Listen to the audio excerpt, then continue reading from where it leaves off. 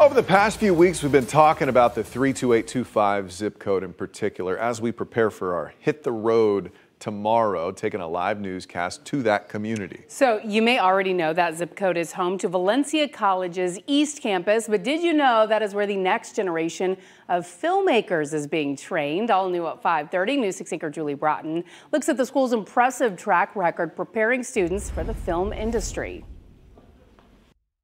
Inside the School of Arts and Entertainment on Valencia College's East Campus. So like this one, for instance, is on Netflix, I believe now. Okay.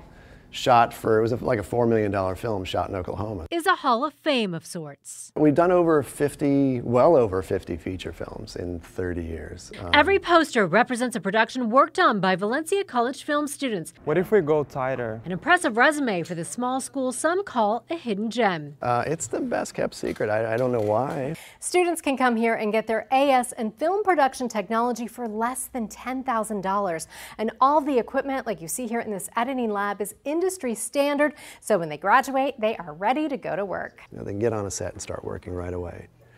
And they understand the etiquette and the protocol, and they really get their hands on everything. Hands-on is so critical.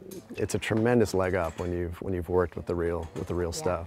So which one are you thinking? Students like Kevin Soares DeSantos learn every aspect of film production. We're at 35 now. From audio and sound mixing to cinematography and special effects. They're doing a water effect, like some people are sitting at the pool. Kevin tells us he moved to Central Florida from Brazil and says a film degree is a bit of a change of plan. And then I had to talk to my family, like sit both of them, my parents, and say like, oh, I'm sorry, I'm not gonna be a doctor, I'm gonna be a filmmaker. He says he applied to several schools and then learned about Valencia College. You know, direct my own feature. That's my main goal, that's my main dream. You know, like tell stories, impact people in a positive way with my storytelling and everything. So then you will put lavalier number 2 for track 3. Every instructor in this program is not just an academic, but a working industry professional. So there's no scenario that a student will face that one of us on staff has not encountered several times.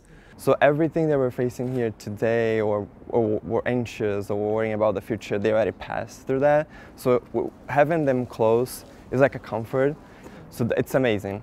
It's a privilege. What's it like creating the next generation? I love it.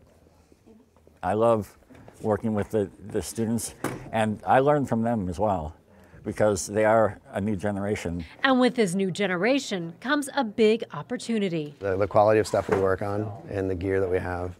And the students too. It's nice that it's a diverse student body. I mean, these aren't just rich kids. And action. You know, have trust funds, you know, who go to USC. You know, we can encourage, you know, diverse voices in cinema. Julie Broughton. And cut. Getting results. All right, cool. News 6. It's offering a lot of opportunities. Impressed with that gear. We have some of that gear around the studio, and we're a little jealous. Right? That's nice stuff. Yeah, that is awesome. All right. We'll be sharing stories just like that one, highlighting 32825, as well as the issues that community is facing when we head to East Orange County as a part of our WKMG Hits the Road initiative, which begins tomorrow, hosting a live newscast from that area, and we might be coming to your town next. You can stop by Rio Pinar Golf Course to watch if you'd like, pick up some gear, grab a bite to eat, or just say hello anytime from 4 to 7 tomorrow. We've been planning this for so long. It's exciting that it is finally here. Absolutely.